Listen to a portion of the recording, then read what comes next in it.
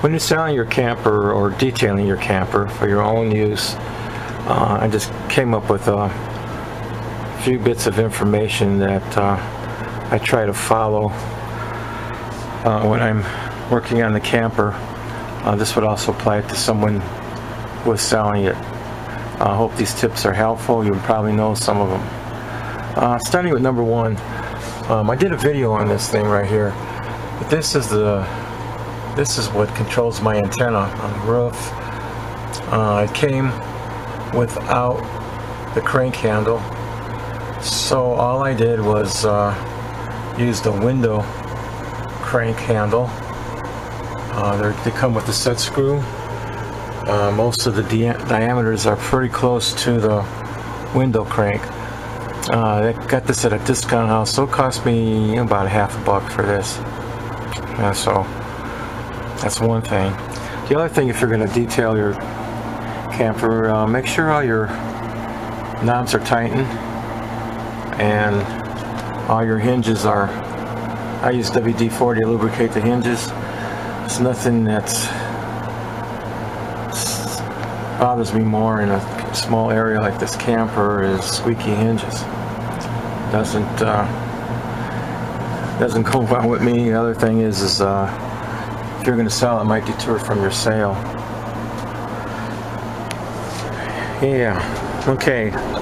During my last couple videos again before I talked about the Dometic refrigerator freezer. I'd like to elaborate on this just a little bit.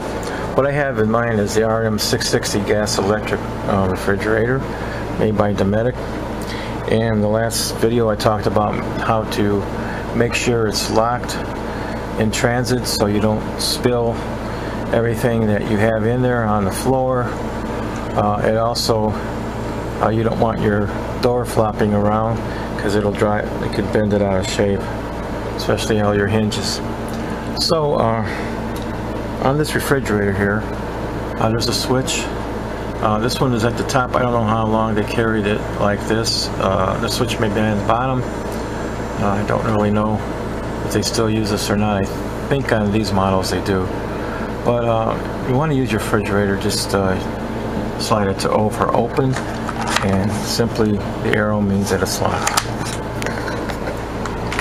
Okay, now inside of it, you kind of want to make sure that you don't want your air or your cold air to escape, but you also don't want warm air coming in, because warm air coming in can cause a freeze up in your freezer. Also, it can mess up your refrigerator and freezer has, you know, ability to function. So that's one thing. The other, what happened, like take for instance what happened to me, is that ice did build up in mine, and there's a big chunk of ice, and it melted, and when I unplugged the trailer and left it for the winter,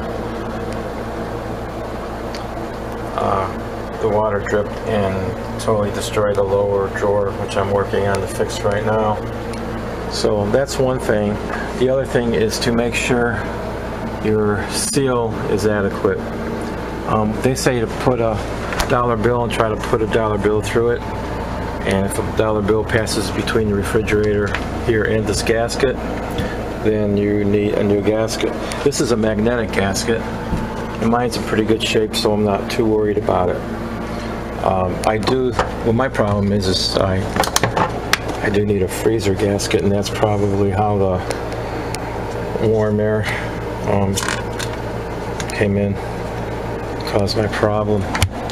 There's also a lot of videos on how to adjust this door if you need to, and I can't really get into it right now. I don't know how to do it. I mean, I would have to look on the internet to see, but that's that.